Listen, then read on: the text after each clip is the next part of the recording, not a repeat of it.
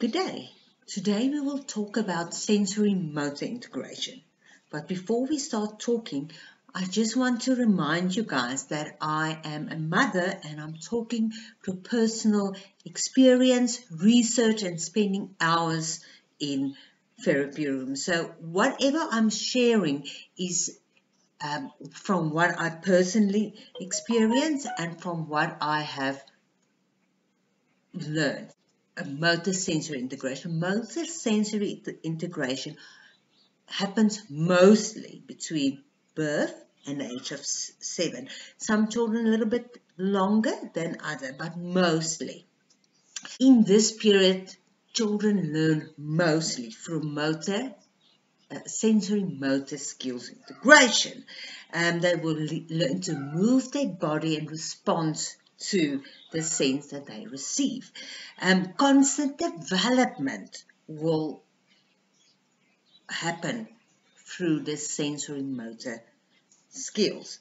And as a result, the child will learn to explore his world and himself and his personality, how he reacts to people, social cues, his emotions. I hear mommy. How do I feel? I feel happy. I feel sad. I'm putting, little ones put everything in their mouth. That's how they explore. What do I see? Chick-peek-a-boo, where are you? That reaction.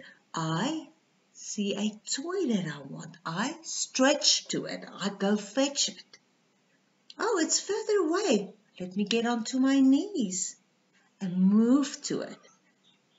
So the whole way they react to their world and how they will respond to it comes through the sensory motor integration.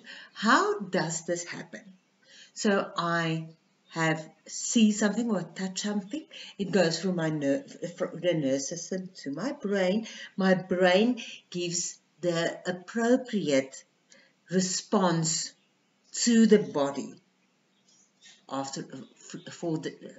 in relation to this sense that was received and how I will respond to it. I am falling.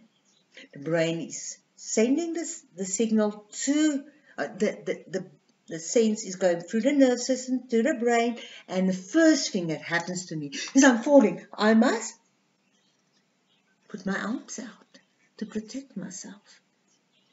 I am moving, my body is moving to the left or the right. I need to balance my core to keep myself up straight so that I don't fall over.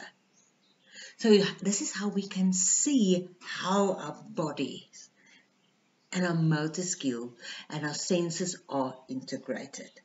All our academic learning is based on how this development is happening.